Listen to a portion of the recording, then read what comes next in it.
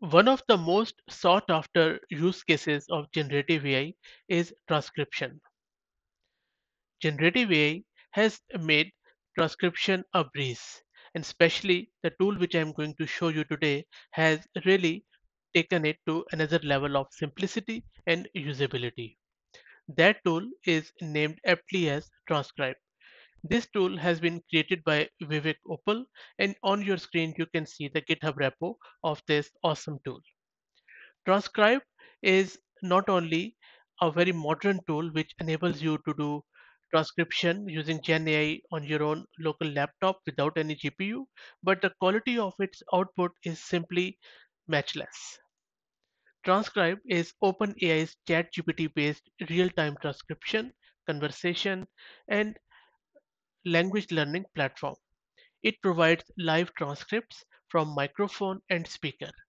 It generates a suggested conversation response using OpenAI's ChatGPT API. It will read out the responses, simulating a real live conversation in English or also in another language. Okay, so now you know what Transcribe is. Let me show you how you can install it locally on your local laptop. If you have GPU, that's awesome because then it will improve the performance. But if you don't have any GPU, then that is fine. You can still use it on your CPU on your laptop. So I'll be using my own laptop which doesn't have any GPU, and all I am using is Python environment. So there are few prerequisites which you need to meet. First and foremost, you need to have Python installed. I would suggest that if you install Python 3.11 or 3.10, that would be awesome. 3.11 is preferred. You should have pip installed and you should have virtual env installed because that will keep your all the installed packages separate and clean. So once you have these three installed, then make sure that you have FFmpeg installed. Now, if you don't know what FFmpeg is, FFmpeg is a free and open source software project which consists of a suite of libraries and programs for handling video, audio, and other multimedia files and streams. It makes processing of video and audio file very easy. Now, in order to install FFmpeg, you can use Chocolatey on Windows. Chocolatey is a software management tool which you can use to easily install and maintain software or applications on your Windows system. Now, let me show you two quick commands from the same GitHub repo of Transcribe, which shows you how you can install Chocolatey and FFmpeg. So there are only two commands needed. First, make sure that you have PowerShell on your system, which comes by default. So open your PowerShell and then right click on it and just say run as administrator. Once a PowerShell is opened as administrator, then run this command which is going to install the Chocolatey, and this is from the same GitHub repo in steps to install FFmpeg on your system, and I'll drop the link in video's description. Once Chocolatey is installed with this command, simply go ahead and install FFmpeg, and that's all there is to it. So you have installed Chocolatey and you have installed FFmpeg. I already installed it. As you can see on my screen, the install of FFmpeg was successful, and I only used these two commands in order to get it installed. Cool. Now we have all of our prerequisites done. In the next step, let's go back to that GitHub repo and scroll above. The next step is to download this GitHub repo to your local Windows laptop. So click here on the code, and either you can use git clone or you can simply go ahead and download zip file and then extract it in any folder on your local laptop. Once that's done, open your command prompt and then go to that directory where you have cloned it. Let me go there.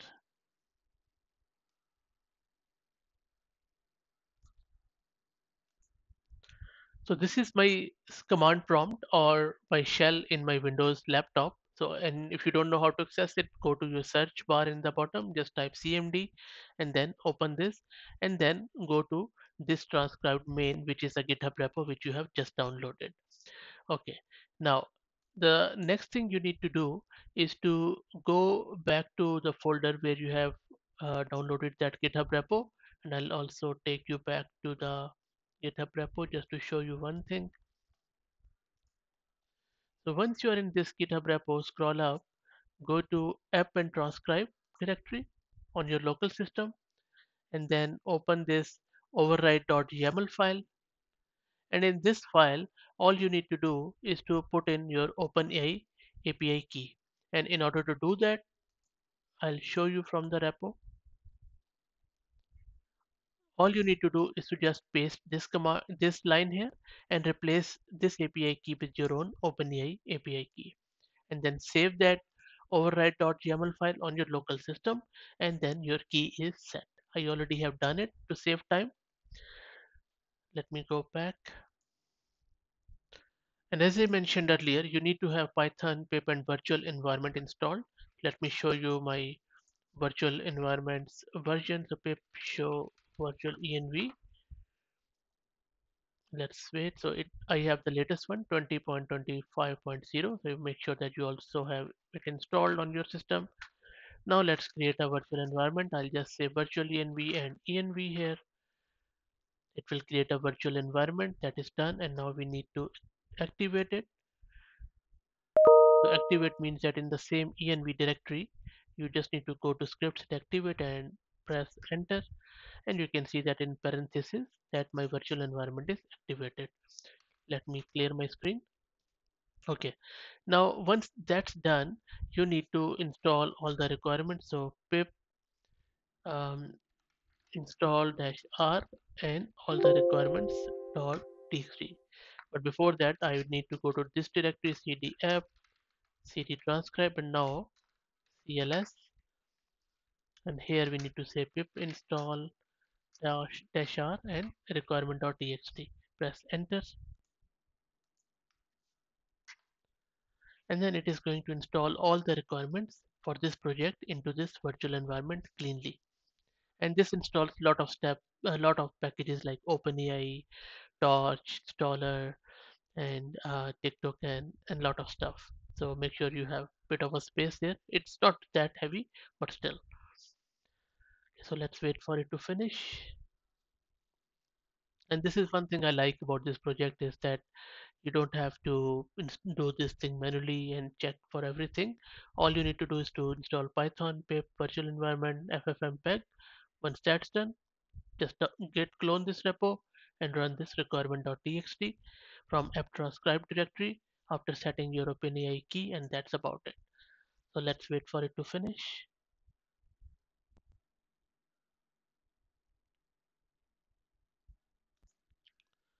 As you can see that this has been installed.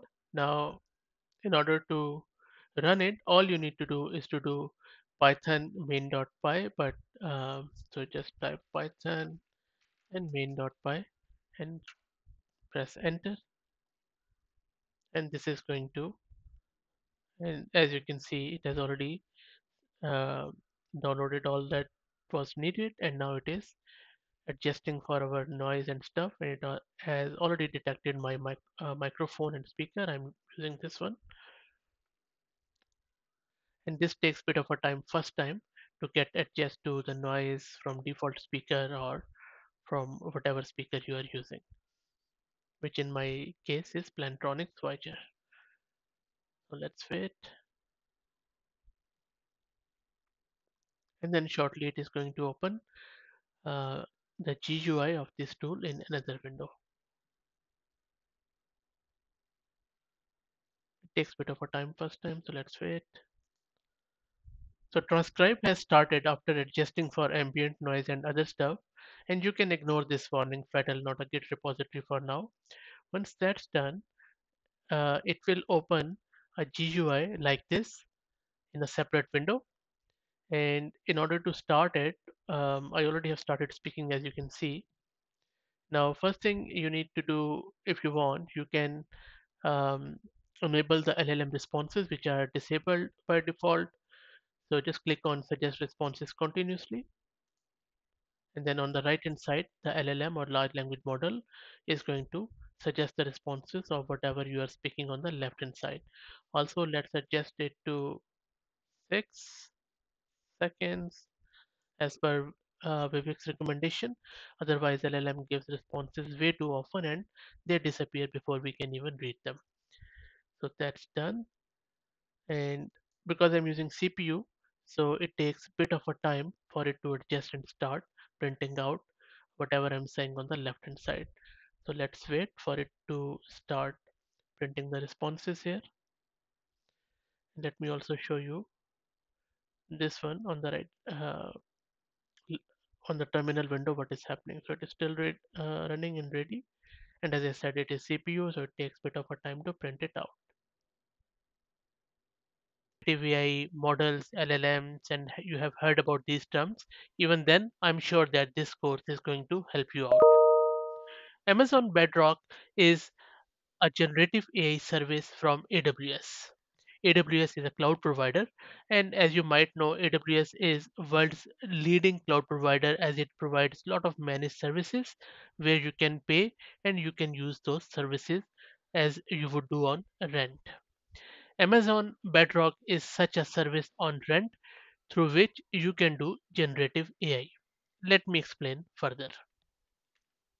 Normally, what happens is that whenever you are using these artificial intelligence models, then you need to do a lot of things.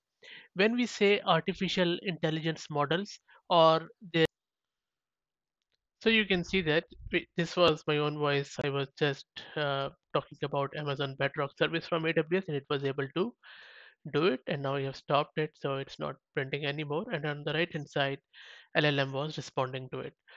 Another cool thing about this tool is that it's not confined to English. If you click on this drop down, there are heaps of languages here, which you can, if I click on this downward arrow, you can see that there are like all the languages. Many of them I haven't even heard of them, like Urdu and stuff. And then you can also transcribe GitHub repo, and there are a lot of other things which you can do with it.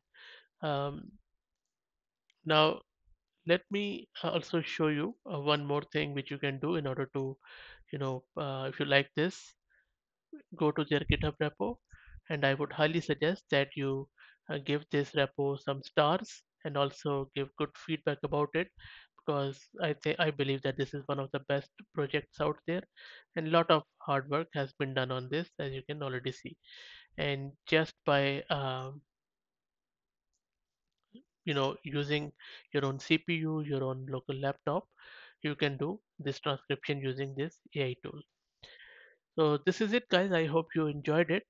And one more thing, I have created this video on CPU. In the next video, I'll be using the same tool on GPU in a cloud, on more than likely in AWS, by using some G4DN instances to show you the speed of it. But all in all, very impressed by the tool. And if you are stuck somewhere, let me know and I'll be happy to help out. And also, I'm going to do an interview with the creator of this tool, Vivek, very soon. And then please stay tuned. And if you like the content, please consider subscribing to the channel. Thank you very much.